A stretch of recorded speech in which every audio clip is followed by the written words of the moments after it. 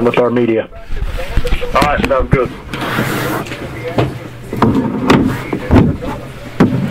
Hey, Weston, congratulations. Thanks, man. I appreciate it. Is this about where you expected to go, and were you surprised with the Giants, or do you think maybe that was a good chance? You know what? I wanted to be the first center selected, and it turns out I was. And I'm just so excited to be selected by such a great organization. What was it like when you met with them? They came out to visit you, I believe.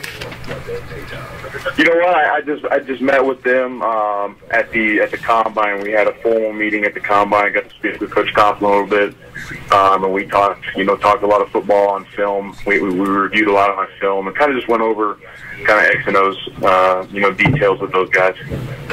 What was your impression right from that point? You know what? You could tell that how professional these guys are, and how well run the organization is, and just after seeing that, I'm so excited to be a part of it. Why was it important to you to be the first center selected?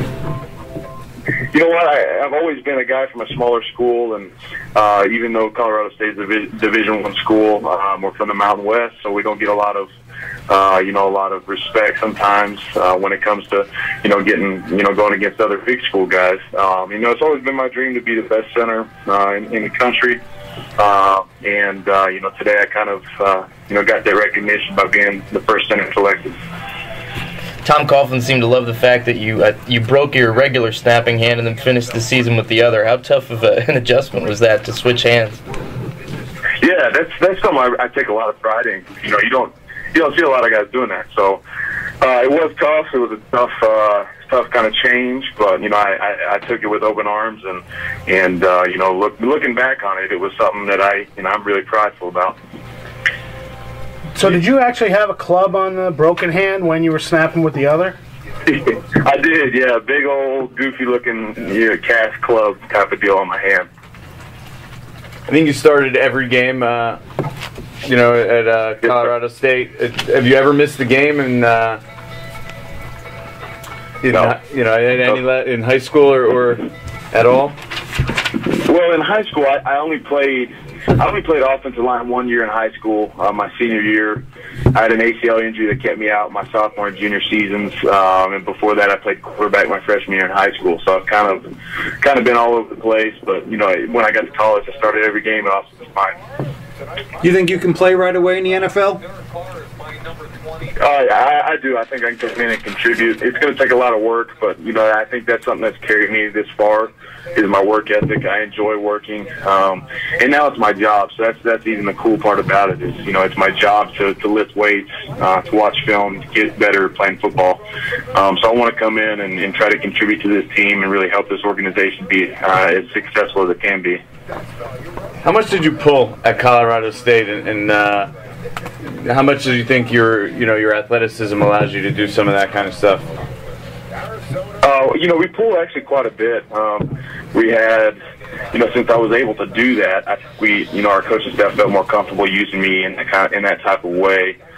So that's something I really enjoyed as well, and I think I was athletic enough to get out quick enough and set up some good blocks for our running backs on the outside. When you came into tonight, did you zero in on a spot where you thought you might go? Did you look at the Giants as a team that might take you? You know what?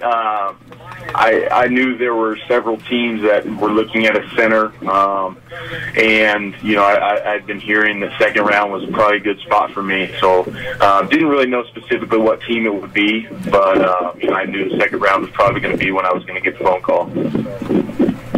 Weston, how important is it? Do you think it has helped you in your versatility and the fact that you participated in other sports in high school, like throwing a shot and playing basketball? I think just being involved as much as you can in every sport you can be really helps your athleticism. And with me, I tried to be as involved as I could be. Shot put, discus, basketball, all kinds of stuff. So yeah, as involved and active as you can be, I think it definitely can translate over. Did you watch the draft tonight from home? Where are you tonight? You with friendly fans? Yeah, I'm out in Bushland, Texas, in my hometown.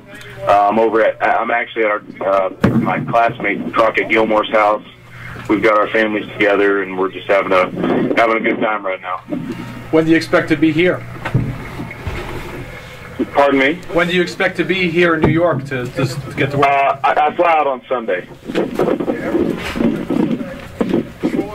How much more of it is it a challenge, do you think, without a rookie minicamp? The veterans are already going kind of into phase 2 of their off-season program. Have you kind of talked to the organization about how quickly they can get you up to speed?